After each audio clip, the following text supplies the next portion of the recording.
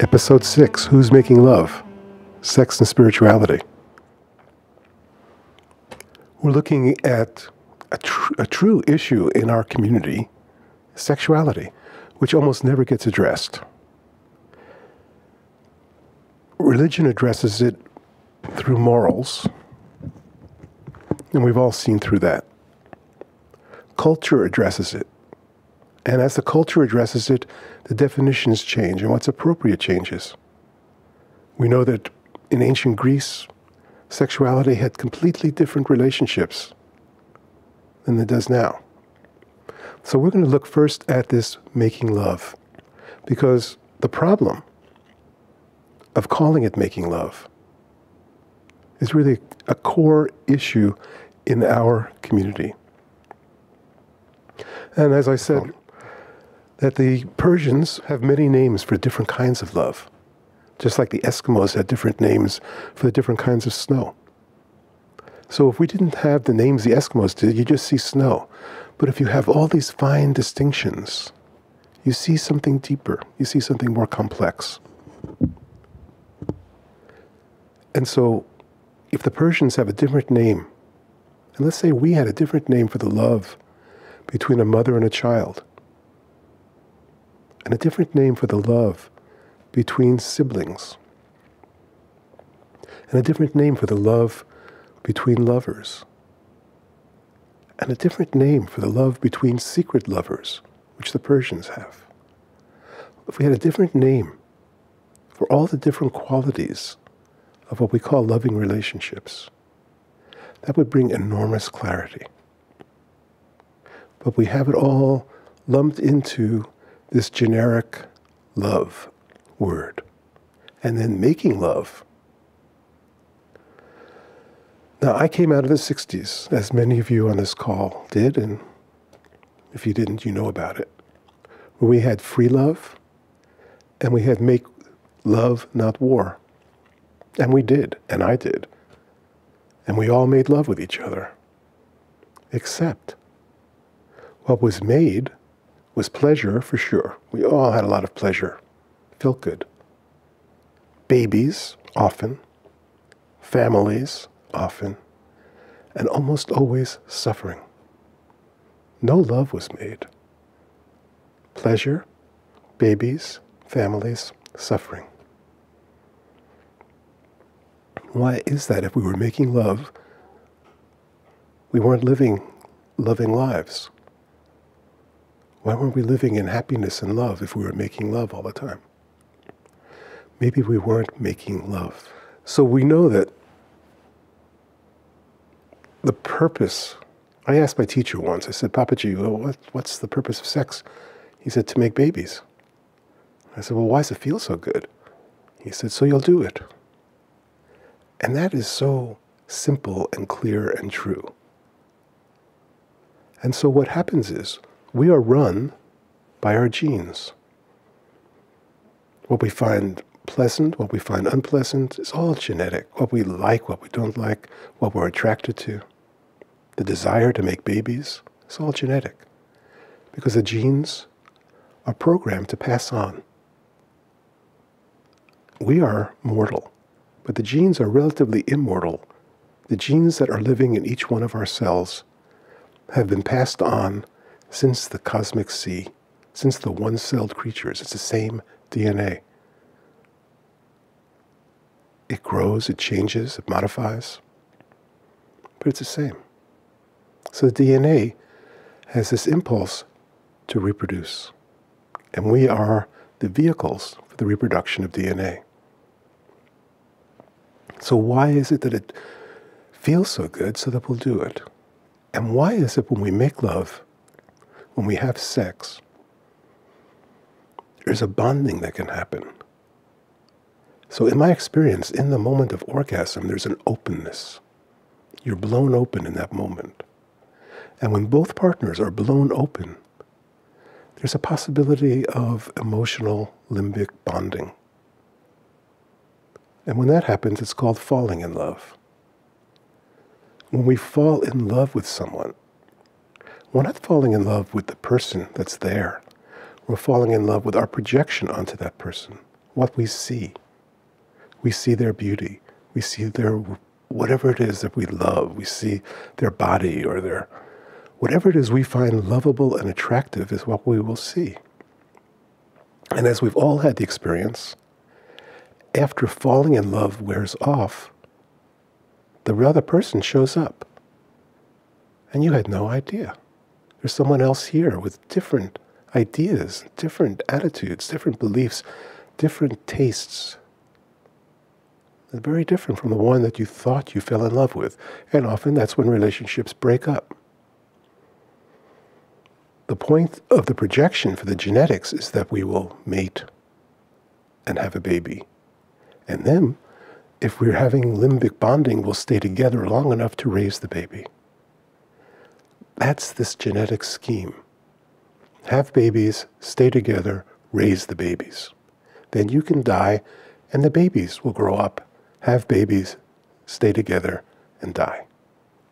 That's the purpose, to have family. The purpose to have family is to reproduce genetics. And then we put our whole cultural overlay on that. We romanticize it. We call it falling in love. And I had someone recently say to me, I'm so open when I make love with a man. I'm truly there, and I feel betrayed over and over again, and I don't understand why. It's very simple. Because you're calling it making love. But you're not making love. You're having sex. It may feel good, may be pleasurable. There may be some emotional bonding in it. And that emotional bonding can be broken. And when it's broken, it's painful.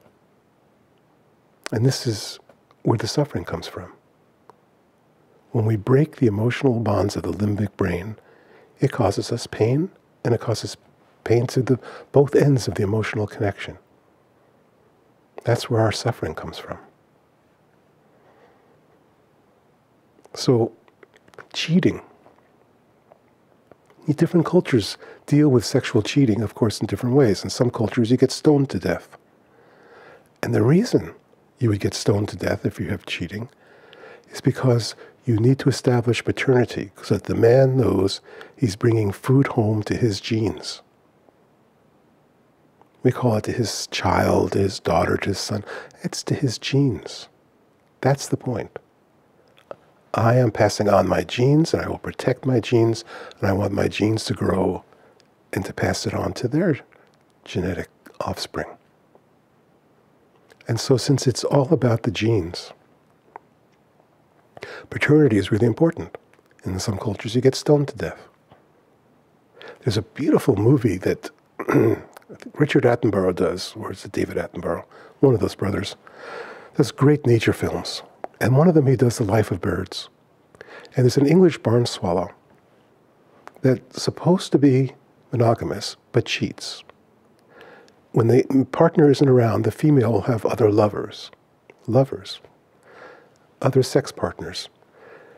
When the male comes back, he pecks at her sex organs until she ejects the semen of the one she just had sex with. Then he'll mount her, make sure his semen is inside of her. That's all about making sure you're taking care of your own babies. But since the one she cheated with thinks it's his, he'll also provide food to the nest. And so this is a genetic advantage. In cheating, she's bringing in multiple fathers to provide for her children, which is a genetic advantage. And he's making sure it's his by pecking at her until she ejects the semen. It's the brilliance of nature. One of the most interesting cultural patterns around sex that I've seen is in a book called Don't Sleep, There Are Snakes. It's a book about a tribe in the Amazon, a tribe that hasn't been contacted much, that is still living basically as they've been living for 1,000 years. A missionary goes to this tribe because they want to get a dictionary of their language in order to write a Bible to convert them. In his 10 years of studying them to try to figure their language out, because it's really unique, he ends up realizing that they have a better life than any Christian he knows. They're happier, they're better adjusted, and he gives up Christianity.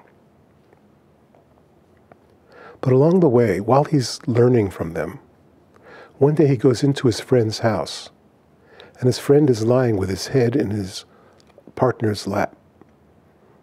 And when he tries to pick his head up, his friend's wife has him by the hair and pulls him back down and laughs and hits him with a little club, not to hurt him, but just to hit him, and laughs. They both laugh. And it turns out he'd made love with another woman, and this happens a lot in this tribe. Sometimes it doesn't matter, it just gets passed over. But if it does matter, in this case it did, she holds him all day in her lap, and every time he tries to move, she hits him. Sometimes in the face, sometimes in the body, not to hurt him, but just hits him, and they both laugh. And after a day of this, it's over, and they go on about their lives. So that's the way one culture deals with cheating or infidelity.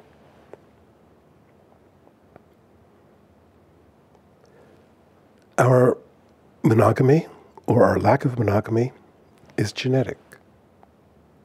Some creatures are genetically wired for monogamy, others aren't. But what's interesting is there's a study done in the western United States, there's a creature called a vole, which lives in little like prairie holes in the ground. And there are two kinds of voles. There are mountain voles and there are prairie voles.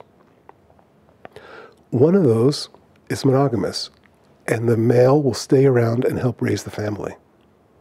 The other one, not monogamous, and the male does not stick around and doesn't raise the family. Two different subsets of the same species. When they took the genetic information from one and put it into another, it switched. The one that was monogamous was no longer monogamous.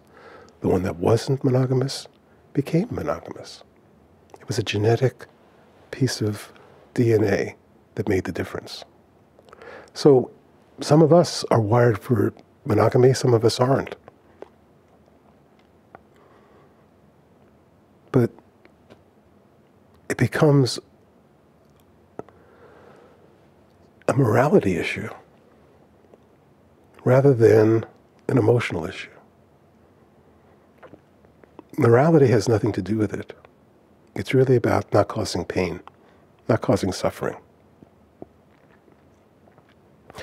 I was just in a group recently, and I asked the people in the group, everybody who's ever masturbated, stand up. The whole group stood up. I said, if you've ever had sex with more than one partner, stand up. The whole group stood up. 100 years ago, nobody would admit it if they did, and most of them hadn't. This has changed because the culture has changed. I also asked them, how many people have had partners that were the same sex?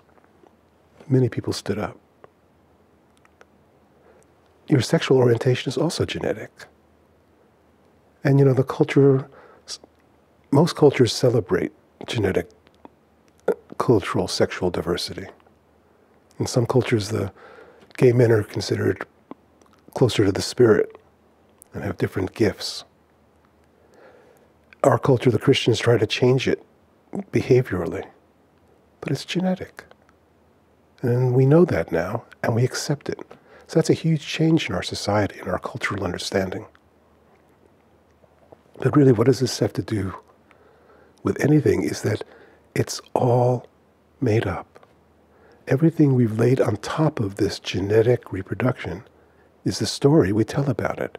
And different cultures tell different stories and have different outcomes. So my partner and I, when we first started, this is our 40th year together, 40th anniversary. Neither of us ever expected that. When our relationship first started, we met at a party in Berkeley, 1975. When we first started, we met in a party in Berkeley in 1975. I was 28 years old. I was living with a woman. We had an open relationship. And she brought her lover to this party. And he brought a date. And so I certainly wanted to make love with his date. And so I did my courtship ritual, my plumage display. I followed her around the party reciting my poetry. And she didn't get it. She said, what, this kid in overalls, looks like Jerry Garcia in overalls, following her around reciting poetry that she didn't understand. But in those days, it was almost like everyone was making love. Everyone was making love. And so we had sex, and it was very good. And our sexual relationship brought us together initially. And then it deepened. And then she fell in love. And eventually I fell in love. And the great good luck of our relationship is that we didn't match each other's ideal. I am not what she would be looking for in a man in any way. Size, shape, personality, appearance. And she's not what I would have been looking for. And I wasn't looking for a mate. I knew I wasn't going to have children. I was a confirmed bachelor, you could say. I was very happy living a solitary life. I was on a mission.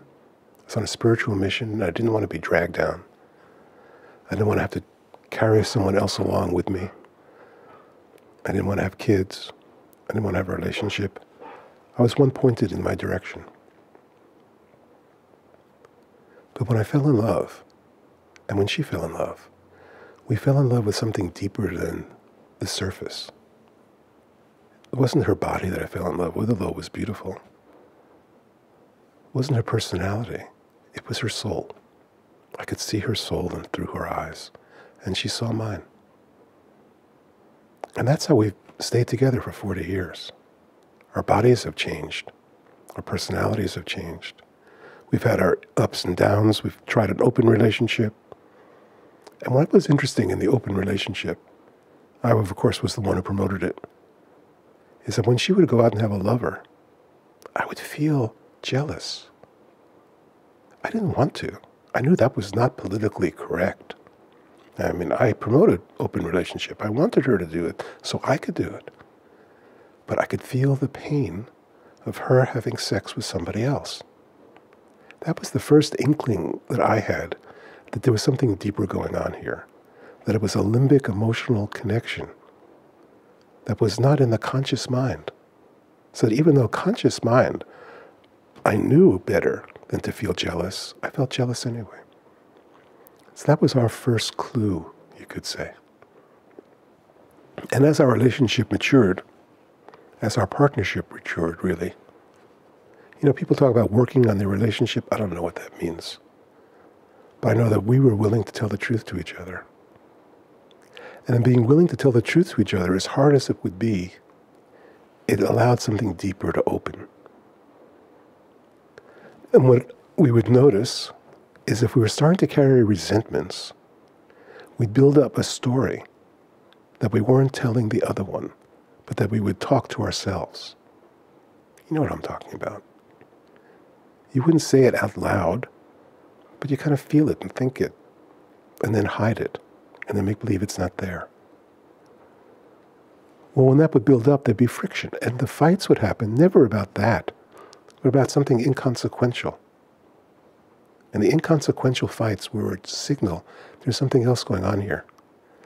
So we'd sit down together, and we'd uncover it. We'd tell the truth to each other. We'd say what the secret behind-the-scenes story was, and we'd hear it without judgment.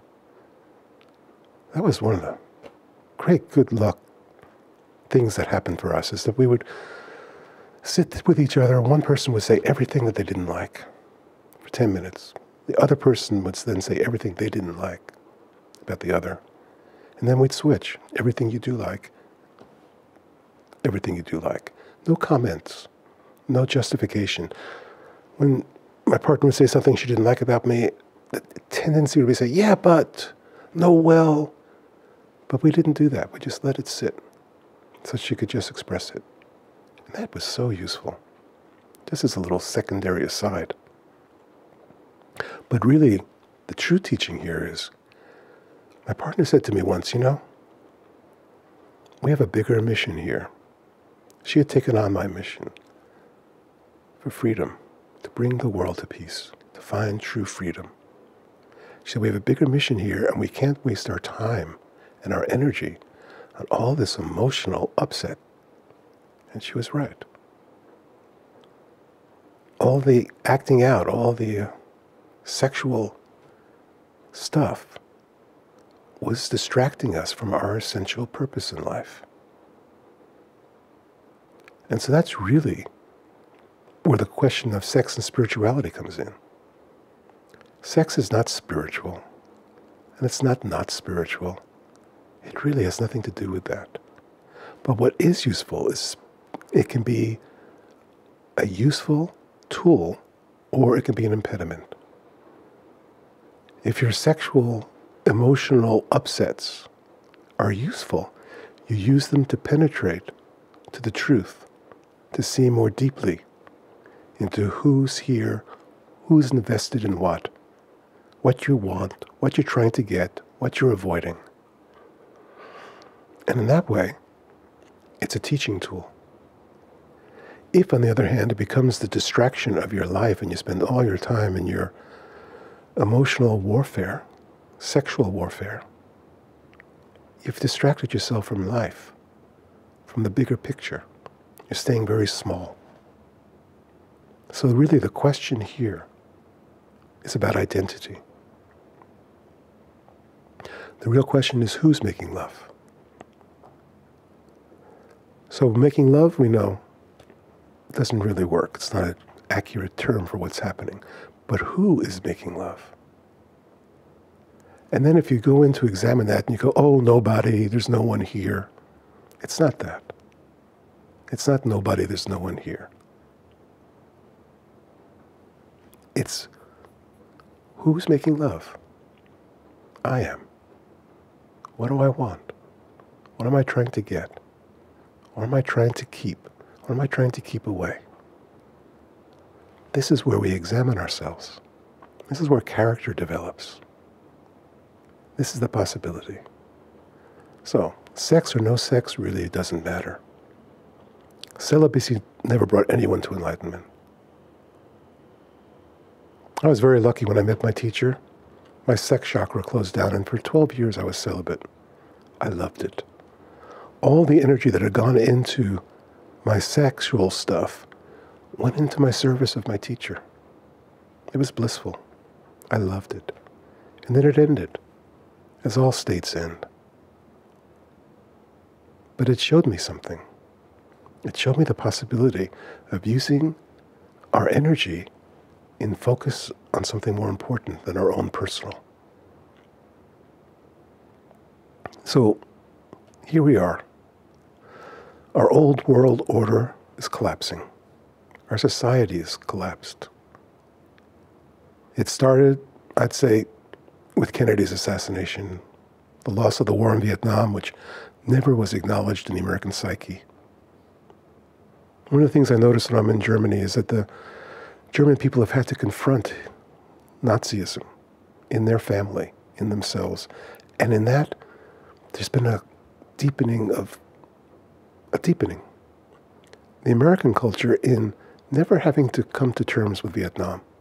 The culture was wounded and it festered. And then you have the Reagan right-wing counter-revolution against the humanist uprising that was happening. Reagan brings in the greed is good philosophy that inevitably leads us to the demagogue of Donald Trump, a sexual misogynist. Whether Donald Trump wins or loses, it's a signal. And not only is it a signal of the decline, but it's accelerating the decline. It's accelerating the fragmentation of our culture. And that's painful. It's horrifying. And it also is the opening of something new that can be born. And this is where you come in. As we said in the 60s, will you be part of the problem or part of the solution? To be part of the solution is the willingness to give yourself fully the investigation of who you are, where you are, what you are. And when you realize that, to give yourself fully to the service of life, to the service of Mother Earth, to the service of love. That's why we're here. That's what makes sense of everything. From the one-celled being to your life, to my life. It all can end here in love. Otherwise, it's an endless cycle of reproduction and death. And we can see the world is not sustainable at this way. So, human life, who knows how much longer it has. We know the dinosaurs died out, life continued. We know there have been other catastrophes that wiped out most of the life forms on Earth, but it continued. Human life gets wiped out, the Earth will continue. So this is a brief moment we have. We don't know how much longer we have. But what will you give it to? How will you serve? That's really what we're here for. And if your sexual stuff is taking up your time and energy, check it out. See if it's worth it. Because really, that's all I'm interested in. I don't care what your sexual orientation is or what your sexual practices might be. I only care that you find out who you are and give yourself to the truth of yourself so that you can be free. So there's one less spot of suffering on Mother Earth. Well, Stefan has a question. Oh, hello. Hello, Eli. Hello, Stefan. Do you hear me? Yes. First of all, thank you so much for these calls. They're so giving so much clarity, and I really love it. And really, I feel dragged to it, and I always. It's a great experience to be connected. It is a great gift. Thank you so much. Thank you, Stefan.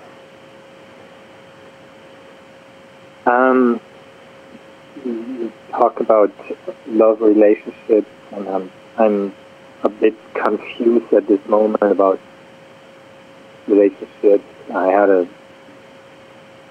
very confusing, very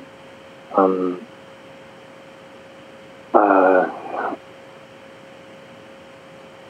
relationship that was not very satisfying, and I ended this relationship, and now I wish to have a little bit more a mature and a more honest and deeper relationship with the woman, but lately I had this experience of just meeting someone, and it was like these rituals that are so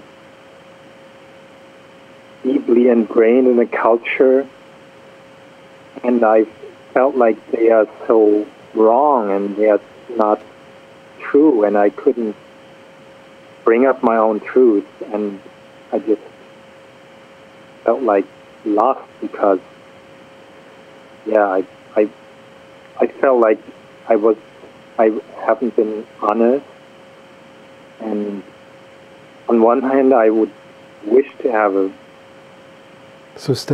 real... Stefan, what if you have a mature and honest, deep relationship with yourself first? That's a challenge. Until that, why waste your time anywhere else? See, you find your exact reflection in your partner, your sexual partner. They will be just as neurotic as you are. They will be just as hung up as you are. So clean up your own act first. Have your own deep, honest, truthful, loving relationship with yourself. Then you don't have to look for it outside. Whatever's appropriate will come to you. This is the problem of our world, is we chase the objects on the outside. In the most gross sense, you have Donald Trump chasing objects that he calls women. Disgusting. But it's really not much different from what everybody else is doing. I want a deeper, more honest relationship, and I go chasing it. It's like what you're going to find is your own neurosis mirrored back at you. So why not finish it inside? Why not be so deeply transparent to yourself, so deeply honest with yourself, that you don't need anything else? If you don't need anything else from the outside, if you're already fulfilled, then that's what you will meet. Then you'll meet others who are in the same condition. That's what will be attractive to you, and that's what will attract you to them. Otherwise, what gets attractive is the mating combinations of ego. It's clear? Yes, very clear. So if you say you have difficulty doing it with yourself, how would you expect to be easy doing it with someone else? Yeah, that's what would be the first step in that, on that path? The first step is you look within. Meet yourself for the first time. Have a first date. See who you are and what you want. See what's real. See what's deep and true and honest. See what isn't. See what's shallow and lying and confused. See, all confusion, Stefan, is a mental state. True love is not confused. But in the mental state of trying to do something, there's suffering. There's confusion. You can't have confusion without thoughts. And as long as you're having thoughts about it, you're not living life, you're living your thoughts. And then you're hormonally attracted to others who will do a mating dance with that.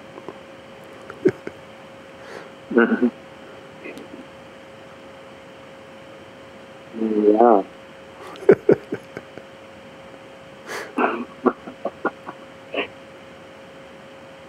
Thank you. Thank you so much. I'm so glad you called. It makes it very clear for everybody. It's beautiful. Thank you for being honest with us. This was an honest relationship. It's beautiful. It served you and it served us. So thank you for your honesty. Okay, Deborah. Hi, Eli. Hey, Deborah. My heart just wanted to say how much I appreciate what you just said, and yeah, I mean, I've sensed the truth in it. I was divorced a few years ago, and I have not been with anyone since then, and there's been a tremendous amount of peace. I mean, largely thanks to you and Gangaji, but I guess I've found that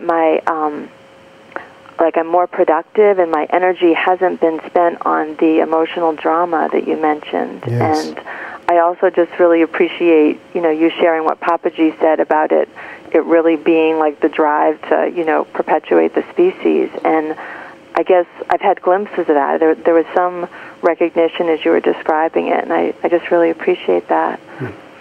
And there's been actually just a lot of contentment without even wanting to, meet someone, which I really appreciate your support with that, your and Gangaji's support with that in the last few years. Oh, so beautiful. But I noticed something.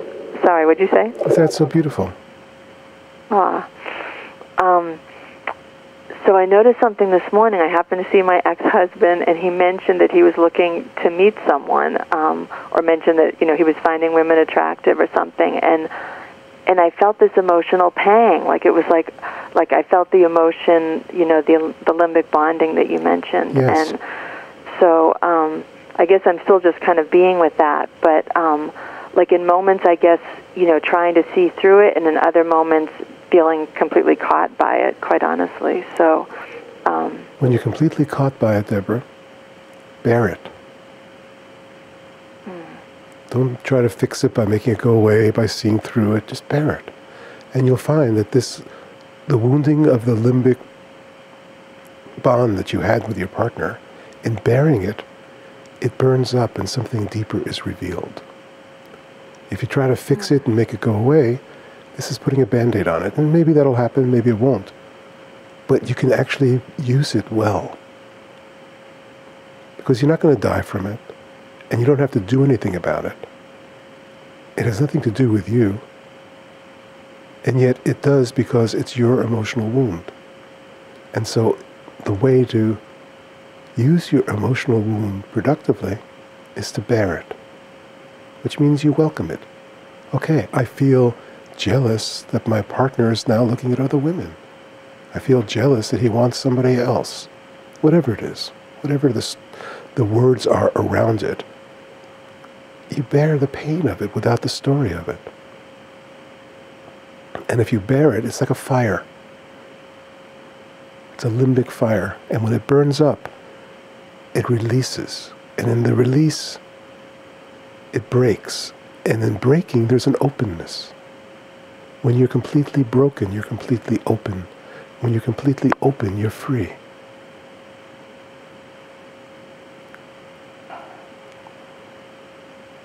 Thank you.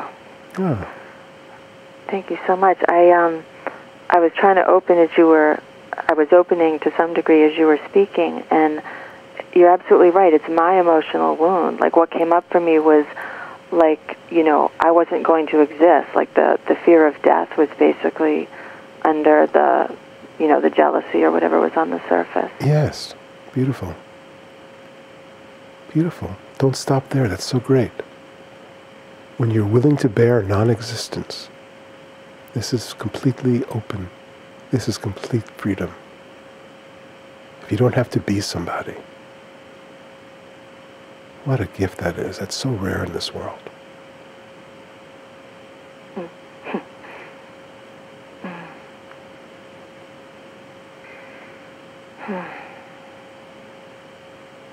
Thank you so much, Eli. I'm so glad, Deborah. Thank you so much for your sharing with us. It serves everybody. Speak to you later.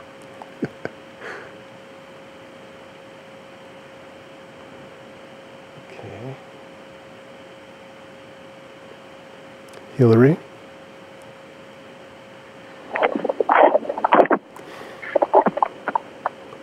Hello, Eli. Can you hear me? I can. Oh, good. My quest, I don't know if the right word, but I have what everybody keeps telling me, the dream life, and I get that, and it is a beautiful place where I live. There is this thing, I heard somebody last night telling me, I went to not me, but telling the crowd to a beautiful kirtan. And he said we get everything, but there's one thing that we still want. And we forget all about the others, and we crave this thing. I don't forget where I am and how blessed I am, but this other thing keeps grasping at me, and I keep at times grasping at it, and that is to have a relationship, to feel that companionship, that love, that caring, and I've been with myself for quite some time, and I sort of love myself now, and I just wish I could be at peace with this other longing, to let it go and let it be all right, just to be with you. And it just keeps coming and coming, and life takes me over. And I just love to hear how you can open me up to Hillary? the truth of what's really going on here. Forget this idea that I know myself and I never forget myself. That's ridiculous. That's a concept you have. What is it when you say this comes over you and overwhelms you? Who is it that gets overwhelmed? Who gets overwhelmed is this needy person who wants companionship. And I appreciate that. As animals, we're social animals. We love having companions, some more than others. And that's the animal instinct. And that's okay. But really, Hillary, what it's driving you to is to have a relationship with yourself. A true one. A deep one. One that is so loving, that is so compassionate, that is so gentle, that is so kind, that you don't need anything else. When you don't need anything else, you will be healed of your neurotic drive for something else. Then you actually will attract what it is you're searching for. You find someone else in the same situation. Otherwise, you're going to find someone else in the same condition that you are. A hungry, needy somebody looking for shelter from the storm. And then the two of you will get together because you have this mutual need, and it won't last. That's the experience, right? So eventually, it's beautiful. You say, okay, enough. I don't want to do that again. But just cutting it off and not finishing with yourself, this is what's being called for, Hillary. To surrender deeply into this love of yourself. To be a bride for yourself. To be so pure and holy, so immaculate for yourself, that you're drawn into the depths of yourself. Then you'll have this love affair that you've never experienced in your whole life. A love affair from soul that is so fulfilled, that is so caring and loving, that all the wounds are healed. Then you won't care. If it happens, whatever happens, happens, and it'll be okay. And at that stage, you'll find others that are like that. And then you'll find someone else who is also fulfilled and happy and doesn't care if they ever, because they don't need anybody. Then you'll find a perfect partner. That's my marriage advice. Start by marrying yourself.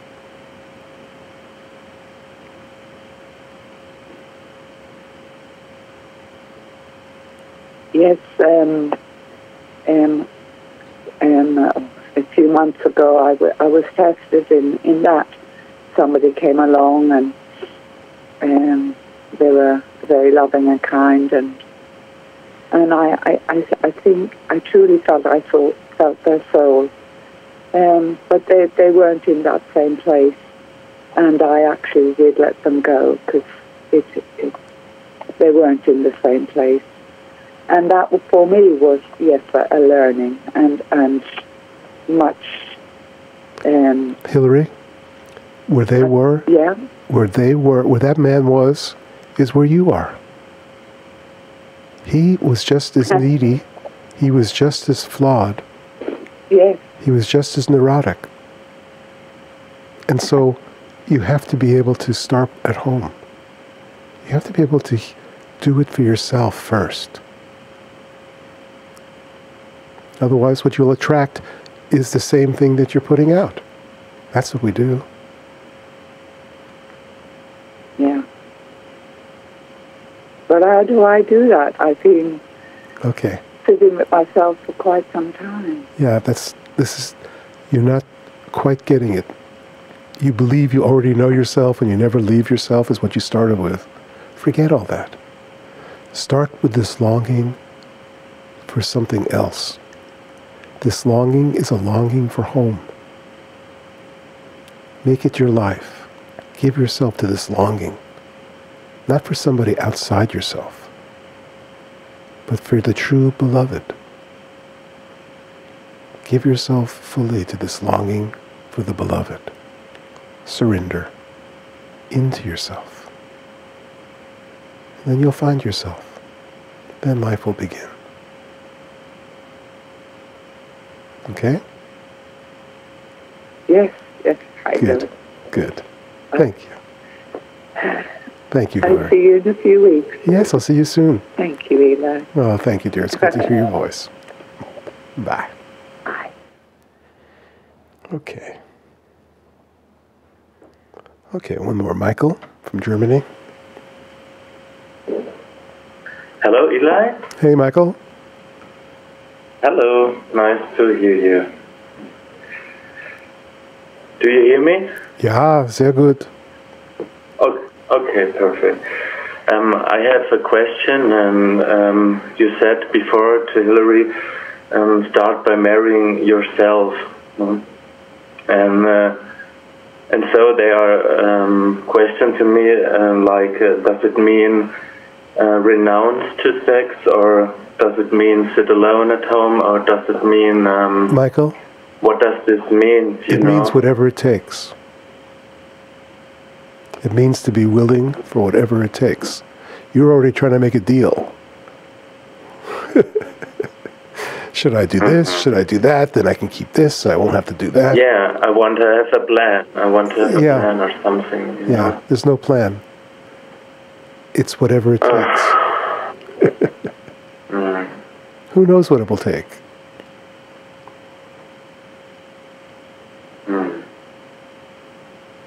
So I don't know it. Okay. Before I went to meet Papaji, I examined myself. I didn't know who I was going to find, but I knew I was off to find a teacher, a final teacher. And I had to really examine myself. What am I not willing to give? And I looked at my life. Sexuality, yeah, I can give my sex. I would say chocolate and marijuana were maybe harder than sex. Everything. I looked at it all. What am I attached to and what am I not willing to give? The only thing I really came up with I wasn't willing to give was my love for my partner. And then when I really examined it, I'd say, okay, if it meant her liberation, I could give it. But I couldn't give my love for my partner if it meant my liberation. And of course, when I met my teacher, he said, how can you give up love? It's your nature. And as for the rest, it didn't matter. I told him, Papaji, I smoke grass. And I thought he'd say, okay, stop. And I was willing. Okay, I'll stop. He said, oh, so does Shiva. I never expected that answer. So beautiful, yeah. But it's being willing for everything. Being willing for everything with no plan. Then you'll see what's required. Whatever the requirement is, you're willing.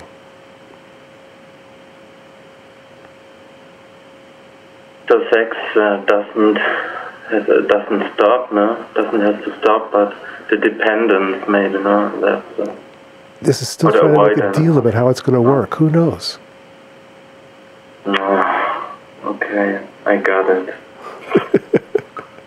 Okay, thank you. Yes. Thank you. Thank you, Michael. Thank you for being it's good to hear your voice, dear. Oh, yeah, thank you. Cheers.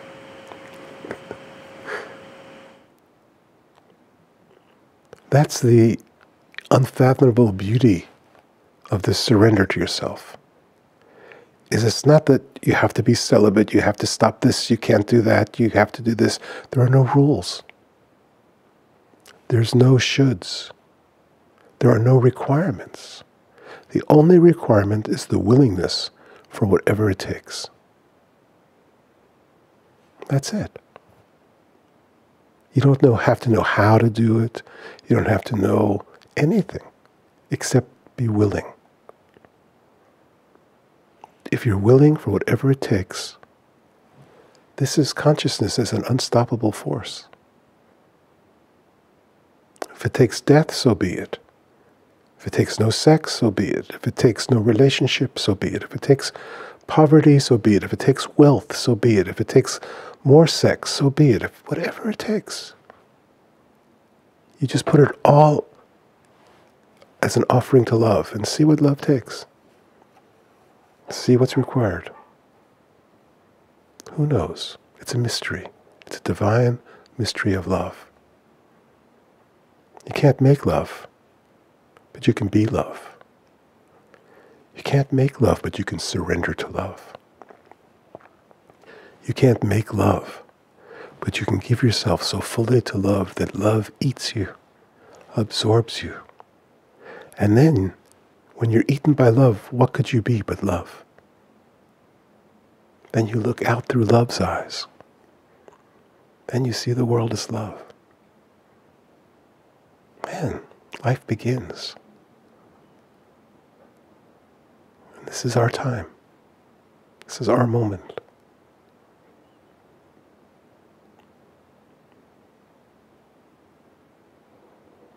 I'm so glad you're here for this. Thank you, everybody who's on this. We're connected all over the world in this moment.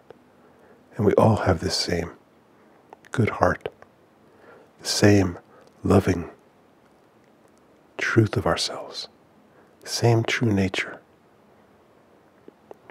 It's called Buddha nature, awakened consciousness, whatever names you give it, unnameable, unfathomable, timeless and formless. That's what you are. That's who you are. And if you're willing to give yourself to that, you merge into yourself. And then you be yourself, quite naturally. And the world is a better place for it. So, thank you so much for being here. May all beings be happy and free.